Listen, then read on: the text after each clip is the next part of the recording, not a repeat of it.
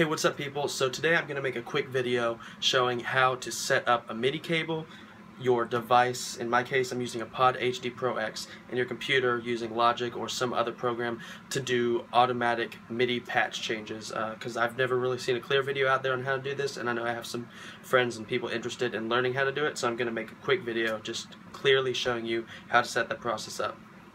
So for this, there's a couple things that you're going to need. First off, you're going to need your multi-effects processor.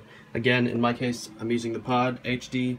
Can't really see it, but it says Pro X, so I'm using that.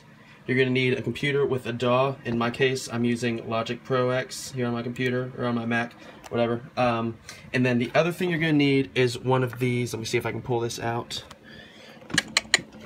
A MIDI to USB cable. So here is part of the one that I got, and I can post the link in the description. It cost me like $9, super cheap, very affordable, and it works really well.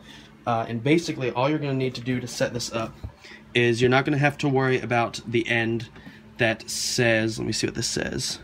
You're not going to worry about the end that says in, you're just going to worry about the end that says out, and you're going to place that in the MIDI in jack. So you're putting it in the MIDI in jack in your processor because, you know, you're sending a MIDI signal out of your computer through the cord and into the processor in. Took me a little bit to figure that out because for a while I had it in the out for some reason, and it was weird. So anyways, that's how you're going to set that up.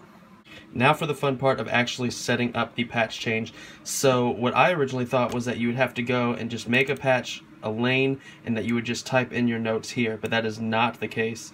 So what you're actually going to do instead, I'm gonna start this fresh real quick just so you can really follow along.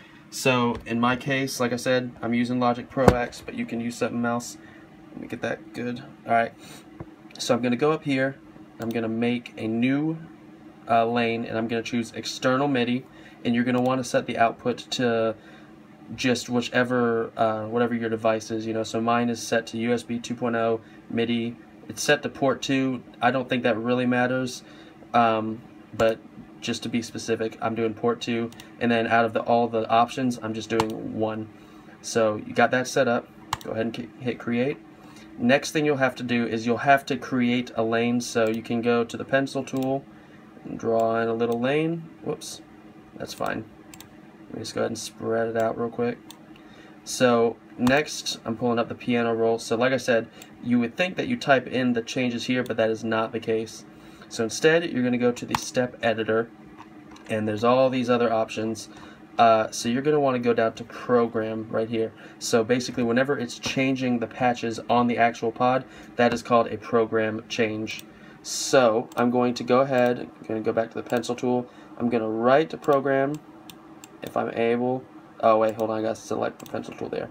So I'm gonna write one there, and now let me show you real quick. So I'm gonna do this right here. So I've got the program, I'm drawing it up and down. So see, I'm going up and down, and let me show you this if I can get it nice and clear. There we go. So I'm gonna do that same thing again, draw it up and down, and you can see as I go up, up, up, up, up, or down, down, down, it automatically changes, which is just what you're looking for. So the way that this works is basically just starting with, I guess, 1, yeah, I believe with 1, it just correlates to the number 1A bank, or 1A setting in whatever bank you're using. So that's pretty much it right there. So you'll just, you know, for the start of my song, whoops, sorry, I'm going to set it to the preferred setting, if I can get it specific. And I mean, you can like kind of type this to get it right or whatever, but yeah, anyway, so I'll just set it to that, and then I'll just go through my song to the point where I need it to change, and I can change it to whatever else, and that is it. So that's like a pretty quick rundown of how to set that up. Hopefully that was clear and makes sense, wasn't too confusing or anything.